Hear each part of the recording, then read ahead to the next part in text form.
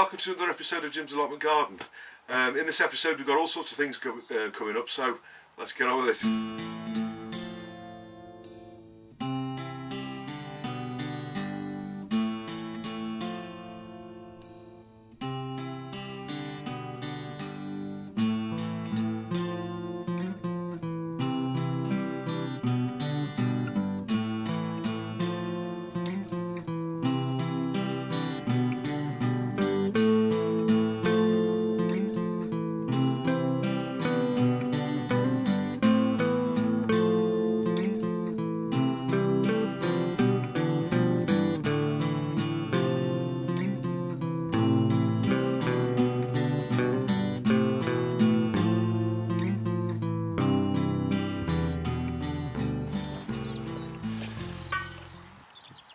If you are lucky enough to have spinach beet from last year, really now's the time to make sure that you keep on picking the leaves off, because basically these plants are going to want to run to seed in the next few weeks. So what you need to do is just tear the leaves off at the top, and I would suggest that you pick the spinach beet sort of often. Don't sort of let it grow too much, because as I say, the plant will want to run to seed. And all you need to do is just grab the leaf, just pull that off. So you grab the leaf just at the end of the stem there, and then tear it off. So you can leave the stem on the plant, that's not going to cause any problems.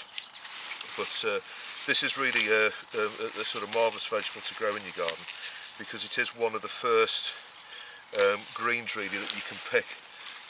Obviously, you've got your brassicas, you've got the sort of winter cabbage, and you've got the sort of purple sprouting broccoli as well. But with spinach, it's a really good vegetable, particularly spinach beet, which is actually part of the brassica family. And because the more you pick it, the more it'll come. So it is a really good vegetable, and because of it got its roots down into the ground last year, then you don't need to sort of water it or anything like that, because it'll have roots really low down, which will collect the water from the ground below. Now, whatever you do, don't be tempted to water it, because that will most certainly encourage it to run to seed, and as soon as it's run to seed, the plant will die. So as I say, just keep picking at it like that. Pick off the largest leaves. And you can basically just slice these up with I normally use a cleaver like a meat cleaver to slice them up. I find that the easiest. And if you get the younger leaves, for example that leaf, you can actually use that as salad in sandwiches, which we do quite often as well. So it's a vegetable which is very high in iron and all sorts of vegetables, so it is really good. And I find it's a vegetable that's it's easy to get children to eat spinach. All of my children will eat this, whereas there are other vegetables that some of them don't sort of enjoy to eat too much. So if you haven't already grown spinach, do try it this year, because this time next year you'll be enjoying a bountiful harvest, which will basically keep you going. A row like I've got here, like a double row that I've got here, will most certainly feed a family of 5, with absolutely no problems at all. So this year I'm going to have a go at growing ginger. Now, I've never done this before, and basically what you need to do is get the ginger just exactly like you see it in the shop. And these little sort of eyes here, you can see I've got 2 more there. Here, they're the bits that are going to grow into the new plant. Obviously you've got one coming out there as well at the end. So what I've done is I've put like a dustbin at the end of the greenhouse between the two, where the two grapevines come in. Now what I've done is I've filled this with a mixture of really well rotted compost. So it's about 1/3 rotted compost, it's 1/3 topsoil from the garden, and 1/3 potting compost, which is the really fine sort of clover compost. Now what I'm going to do is plant in here what I'm going to do is plant the ginger, so that as you can see, as many of the you know, the little shoots are facing uppermost, and obviously some will come from the bottom, so I'm just going to place that on the top like that. As you can see here, we've got three down this side, and there is actually one under there, but I'm going to plant that sort of in the ground like that. And then I've got 2 smaller ones. That's got quite a big shoot there, so I think I'm just going to plant that kind of like that, so that's facing up. And then the last one has got a shoot, where is it? Just coming out here. So I'm just going to plant that one at the front there. So I've pushed them in, and all I'm going to do now is just cover those with about 4 or 5 inches of compost, bring it up to about here, and then I'm going to give them a really good water. And I'm going to be growing these in the greenhouse, obviously because it's nice and warm in the greenhouse, so they should grow well there. So I'll show you how that gets on in the year. This is the first time I've grown ginger, so fingers crossed with this one. I'm no expert at growing ginger, but I thought I'd give it a go because ginger is something that I do use in the kitchen. So I'm going to plant these here like this, and then I'll show you how it gets on in the year.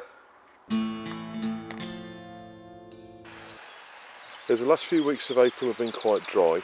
I would suggest, if you've not had much rain, you do what I'm doing at the moment. Is I'm basically I've left the sprinkler on the strawberries, because it's at this time of year when the strawberries really do need you know, to have a really good watering, and you're much better off to you know, sort of water them with a sprinkler rather than, you know, sort of soaking them, so that the water can seep into the ground and you know, sort of properly feed the plant. Now, if you look at the footage I put out sort of last year, you'll see that the strawberries were considerably sort of more advanced, and this is basically because you know, we've had so little rain so far this month in the centre of England that you know, the plants aren't anywhere near as developed as really they should be at this time of year.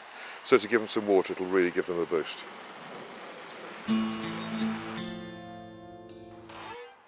Okay, so this is a hydrangea, and I don't know if you can see, but I've got these little, I'm not quite sure what they are, but if I sort of do that, they will come off. I don't know if you can see that.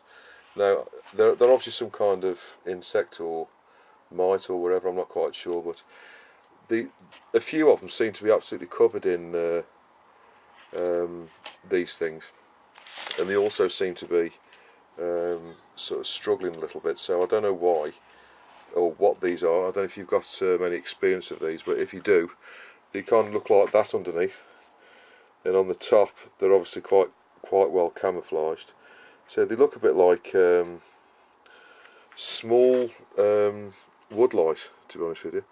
What they are, I don't know, but they seem to be feeding on the plant. So what I've done is I've gone round and just made sure that I've sort of pushed them all off, but they've obviously been sort of laid on here by something or other, and the leaves have sort of gone a bit, it looks like I've got a bit of an aphid problem as well.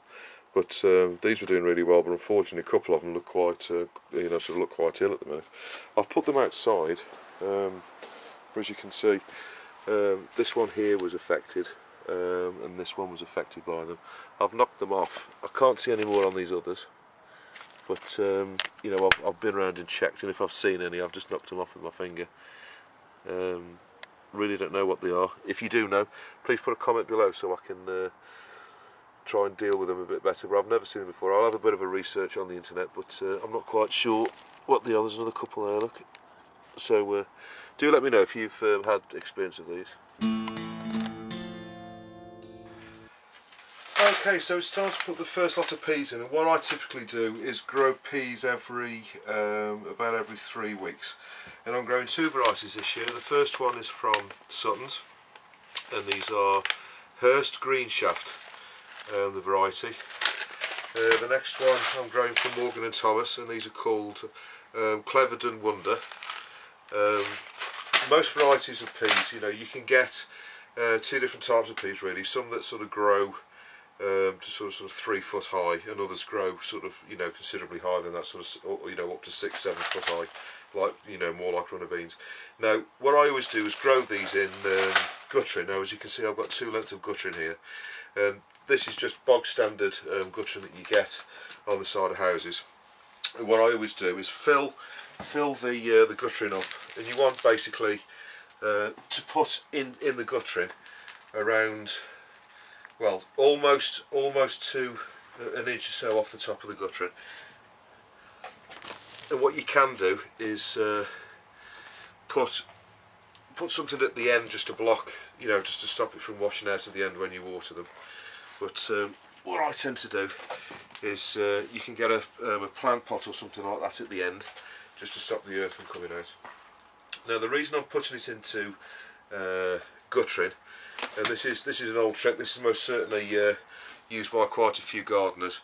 What you can do is you start them off in the greenhouse in the guttering, and then after they've developed, or at least they've started, when they get to about sort of 3 or 4 inches high, what you do is you put them outside from then on. So basically start them off in the guttering, and then what you do is water the guttering really well, get it really wet, and then just by tilting it up you can slide them into the ground. So you make a bit of a trough in the ground, and then slide the peas out of this guttering onto the ground, and then obviously they're surrounded by compost, so they're going to grow away really well. And this is a really good way of starting the peas off. Now as you can see, I've now filled the 2 troughs with compost, and I'm using a reasonably fine compost here. This is the clover compost that I've managed to get this year, which I've been really impressed with, to be honest with you. And what you can do is you can soak the seeds in sort of some water or something like that. I'll just see if I've got a tray so I can put them in.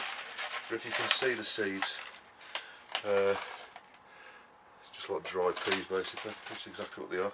And what you want to do is plant these. I'll do it here so you can. Sorry, where are we? We're about here, so you can actually see what I'm doing. But what I'm doing is I'm planting them. And what I've found over the years is you plant them in like a zigzag formation, and basically the seeds are around 2 inches apart, maybe slightly more, and you do get lots of seeds in the packet, so you know, you're much better off with more than less, to be honest with you. So the seeds end up being about 2 inches apart, and what I'll actually do is when I put these in the ground, these 2 rows will actually go together side by side, and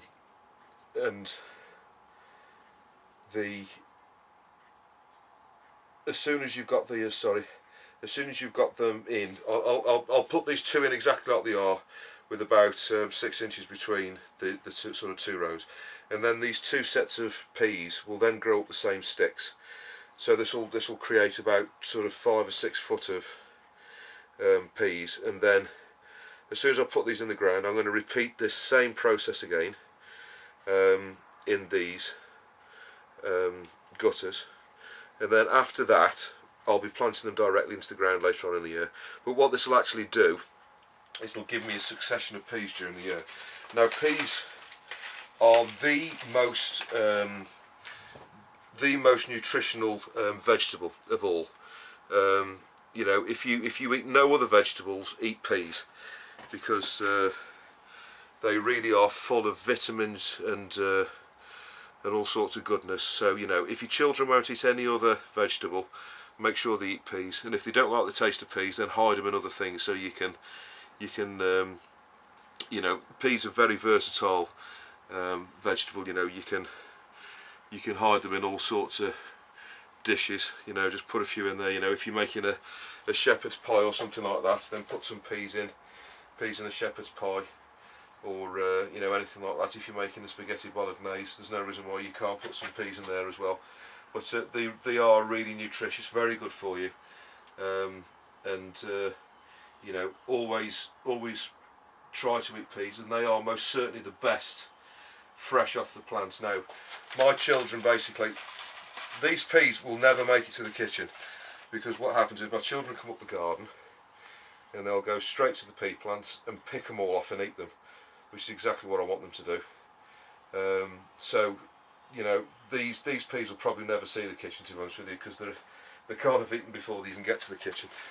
So I'm just going to put a bit of, and they really are nice sort of garden treats, if you like. So as you're walking around the garden, pick yourself a couple of pea pods and eat them whilst you're walking around doing other stuff. So I've put in probably about 100 or so, well perhaps not that many. It's probably going for 100 peas now. So, you know, make sure you've got plenty of peas, and I always buy the peas at the end of the season, because that's when they're most certainly the cheapest. Now these 2 packets of seeds I've shown you, I bought these at the back end of last year for 20p from a garden centre, because garden centres always sell off the seeds at the end of the year. And you know, I mean, they were originally £2.75, which is still good value for the amount of seeds that you get. I mean, in each packet you get in probably about 200 seeds in each one, which is more than enough for 2 or 3 sowings. Now, don't sow too many in one go. Don't be tempted to put loads and loads in, because what you want to do is you most certainly want a succession of pea plants, you know, as you go through the season. So really, you know, this is really more than enough for the first sowing. Now, as soon as you put them all in, as I've done there, I'll just quickly take the camera up so you can see. So you can see there the peas in like a kind of zigzaggy pattern. As soon as you've done that, what you want to do then is, just with a bit more compost, fill the trays up to the top. So what's going to end up happening is the peas are going to be about 2 centimetres or so below the level. Now I'm literally filling the the gutters right up to the top. The one thing I was going to explain is what you can do is you can soak the peas before you put them in. So a day or so before you intend to plant them, what you can do is just put them in a jam jar or in a bowl, cover them with water, and you'll find that the peas will swell and they'll germinate that much quicker. However, if you do that, they are a little bit more difficult to put out like this. And what I find, to be honest with you, is it's actually easier to do this. And these are all going to come through anyway. Make sure you've patted it all down like that, so they're nice and firm. And I'll just finish off this bit in a moment. Now, as soon as you've done this, all you need to do is basically water the entire lot with a rose. Give them a really good soaking. Make sure you've got something blocking the ends off so it doesn't wash out over the sides.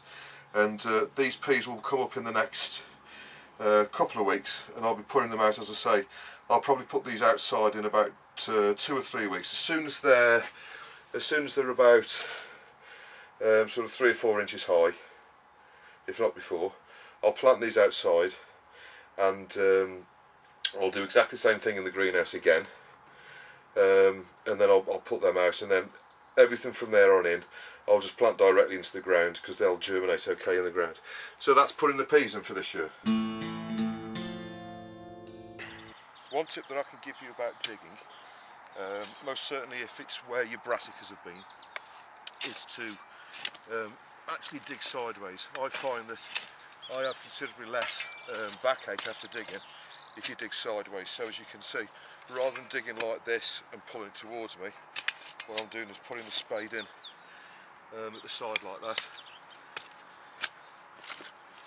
and you can just turn it like that, and as you can see, you know, you can go through, get the weeds out, just as you would do normally. But by pushing it forward, sorry, to the side, what you're doing is you can put the spade in like that, just take about 4 inches at a time, and then with both arms you can push down. And I find that is a much easier way of digging than trying to kind of do it like that, because you're pulling the ground towards you, and you're also bending down, where if you do it sideways you don't actually bend so much, and you're using both arms to pull the spade or the shovel down. So, sorry, the spade or the fork down. Now, if you're digging ground where your brassicas have been, the ground is going to be quite hard, so particularly if you haven't had much rain like we've had over the past few weeks. So what I would suggest you do is use your spade, because in the years gone by, I've managed to break forks doing it, this time of year. So if you use your spade, or even if you do use a fork, don't take off too much at a time. Don't be tempted. Just take off sort of 4 inches at a time, and then you can just hit it with a spade like that, and you'll find when it's nice and dry, the ground will just disintegrate.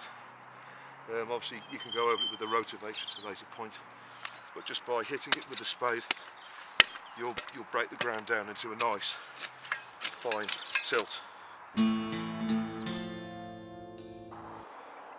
So I've just taken off the last bit of purple sprouting broccoli, and don't let the tops go to waste. If you've got chickens, all you need to do is pull them out of the ground and put them all together with a bit of baling twine. Make like a loop, and then sort of tie them up in your chicken hut, and the chickens will rifle through these and eat all the tops off, which is obviously all goodness for you, because that'll go into the eggs. So I'll just do that now.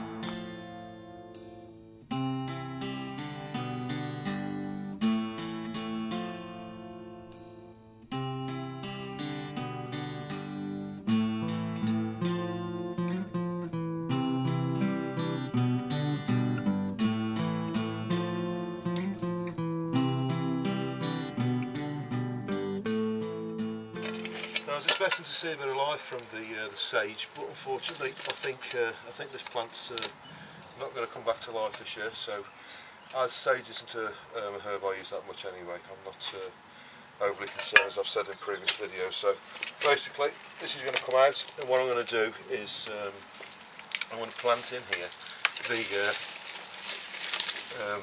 the herbs that I've grown this year, the thyme and the marjoram. So basically what I'm going to do is just get this root out. As you can see, it's quite woody. There's absolutely no sign of life in there at all. So I'll just dispose of this root. And what I'm going to do is, herbs don't particularly like rich soil. But what I'm going to do is just quickly turn this ground over. I'm going to sweeten it up with a little bit of compost. Get out all the roots. There's a bit of grass here, a bit of twitch grass. So what I'm going to do is just loosen the soil up like this. Turn it over, make sure it's nice and loose, so the new herbs can get their roots in. And I'll plant the marjoram and the thyme. There's a bit of mint here, so what I'll do is I'll transplant this bit of mint over to the other side. This is actually, I can tell from the smell, this is actually catmint. So what I might actually do, let's just bob that in here. So I'll just make a quick hole here and just put that straight back in there. And at this time of the year, it won't mind its roots being disturbed. That'll soon re-establish itself over there. So that's no problem at all. Mint is a very invasive plant. It tends to grow all over the place, so I'm not too concerned here because it's a narrow border surrounded by path and fence, so I'm not too concerned that it's going to go everywhere. But if you are going to plant some in your garden or in your allotment, what I would suggest you do is do like I've done with the comfrey and put it in some kind of pipe or a large pot sunk in the ground. Otherwise you'll find that it'll be spreading all around your allotment. Okay, so now I've dug that over and got all the roots out, I'm just going to pour some potting compost in there. This is the fine clover potting compost. I'm just going to make sure that the whole kind of surface is covered. And what I'm going to do is just basically work that into the ground. I don't really need to go too deep for this, because basically what I'm trying to do is just make sure I've got a moisture retentive surface. Herbaceous plants typically like dry conditions. They don't particularly like it too wet. So this is really just to get them started. So what I'm going to do now is just get my hands in there, make sure it's nicely mixed up. To be honest with you, for a gardener, these are definitely the best tools. Obviously make sure you've got no sharpness in the ground. Now, because these plants have been in the greenhouse, what I'm going to be doing, as soon as I've planted them, what I'm going to be doing is placing some glass between here and here, to form like a bit of a cloche, just to try and protect them a little bit. So now I've got the ground pretty much level, and obviously this will settle down, then we'll probably drop about 2 or 3 inches after the ground starts to compact back in. So now that's all nicely mixed and all broken up. Okay, so going in here we've got 3 different herbs. We've got some thyme, which is what we've grown in the greenhouse you've seen before, and I've got 2 trays of that. I've got some basil, which is these 2. Got some marjoram, and I've got another type of basil. This is the larger leaf type. This is good in salad and stuff like that. So basically I've got 3 herbs, but there's 2 varieties of the basil. So what I'm going to be doing is growing these in sort of 4 clumps. So the first clump I'll put in the thyme, and basically just by squeezing the sides of the pot you'll release it. Turn it upside down. Obviously try not to damage the plant. And just with my hands I'm just going to loosely put that into the ground. I know you can't see, but I'll show you after with the I'll show you afterwards when I've finished. And I'm planting these about 6 inches apart. You know, the ground is quite loose, so you know these will be able to establish the roots quite quickly. So I'm going to put these in a sort of a square, if you like, making sure I've got the label in there so I know what it is. And the other one of these is here. So this is why it's nice to grow them in these little modules, because what you can do is then kind of spread them out a little bit, and also I've got 8 different ones. I'll just put these at the back. And basically I'll just continue to do this with the other 4 herbs in exactly the same way, and I'll show you in a moment when I've got all that in.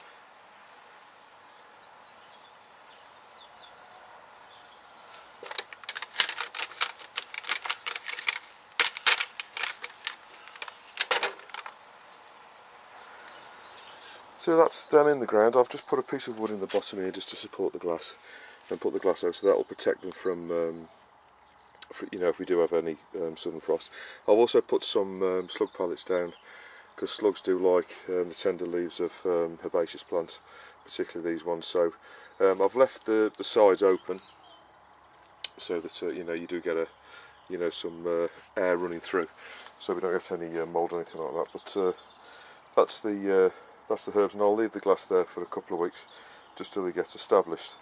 So just moving on down the plot. As you can see, this really needs sorting out now. The chives are really coming on. I showed you the asparagus in the last video. The comfrey's doing really well. I've moved the cages over to here for now whilst I'm watering the strawberries, because it's a bit difficult whilst they're there. I'll be putting these fruit trees in very shortly, as soon as I've got the rest of the potatoes in. You've seen the spinach on a previous clip. I've been digging this bit over here to put the last 2 rows of potatoes in there, and obviously there'll be a row there where the spinach is as soon as that comes out. I've put some more onions in. I've now got 480 of the white onions in, and there's some onions that are grown from seed on that kind of row there as well. Nothing's happened in the tunnels this week really. I'll be putting the broccoli in there very shortly. Obviously the parsnips are not up yet, that'll come through, but look at the difference with the rhubarb. The rhubarb's really come on. I've put these 2 bins in to draw the rhubarb out, and that's the allotment as it is at the moment. So I hope this episode of Jim's Allotment Garden has been of some use to you. Please do put any comments, any questions you've got below, and I'll always get back to you. And thank you to all of the new subscribers, well, all of the subscribers full stop. I appreciate your support with the channel, and I'll see you on the next episode of Jim's Allotment Garden.